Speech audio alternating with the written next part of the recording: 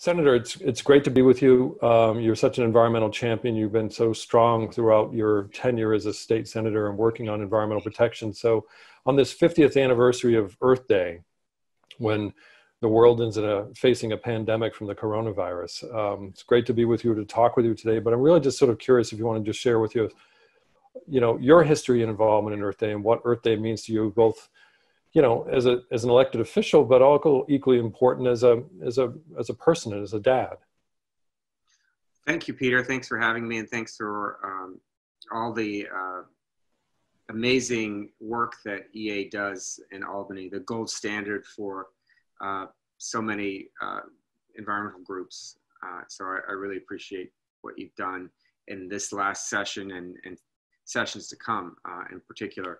For me, Earth Day means the best of activism, because 50 years ago, there wasn't really the concept that you could change government's approach toward the environment until people organized and were inspired by people like Rachel Carson and other great thinkers, and took to the halls of Congress and state legislatures like New York and advocated for change to protect our environment. And for me, as a state legislator, that is one of my foremost responsibilities, which is to make this planet a better place for my children and future generations of New Yorkers. And that sums up for me, and I think for many of my colleagues, what Earth Day is about, the noble promise of bettering our environment, but the awesome responsibility to do so here in New York and in the State House of Albany. Yeah, thanks for sharing that with me. And thanks for your kind words about the organization.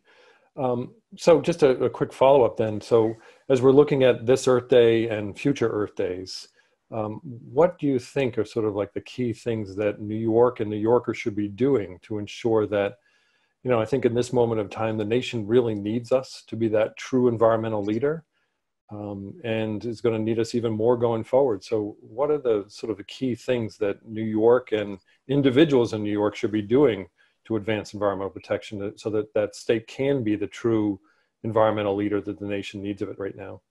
I think you see in the middle of this coronavirus pandemic, one of the principles at play that was part of the Climate Leadership and Community Protection Act, that really transcending climate bill that was passed last year with EA's leadership.